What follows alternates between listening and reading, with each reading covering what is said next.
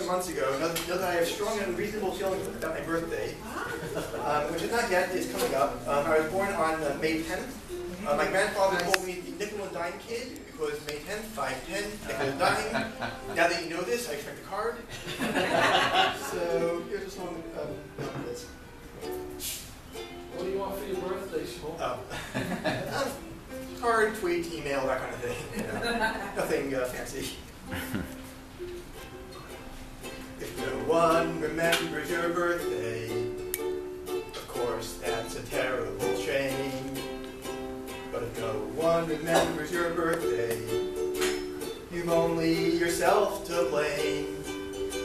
So strike up the band and spread the word. Take on the challenge with strength. People should know of your birthday, and my birthday is May 10th.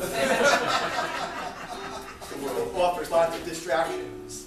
There's day jobs and night schools and debt. If you want folks to honor your birthday, then you must make it hard to forget. So take out an ad in the New York Times. Promotion is never a crime. People should know of your birthday, and mine's at the 5 and dime. Because this is not some kind of test for family, friends, and frenemies. If we want cake, we must refresh most everybody's memories. We all deserve one day a year when we are celebrated, because we do exist, because our parents procreated.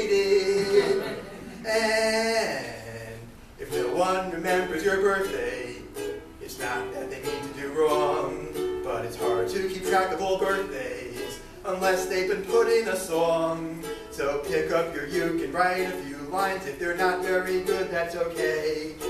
People should know of your birthday. My birthday's 10th of May. Yes, hire a pilot to write in the sky. Don't fear getting carried away. People should know of your birthday. My birthday's the 10th of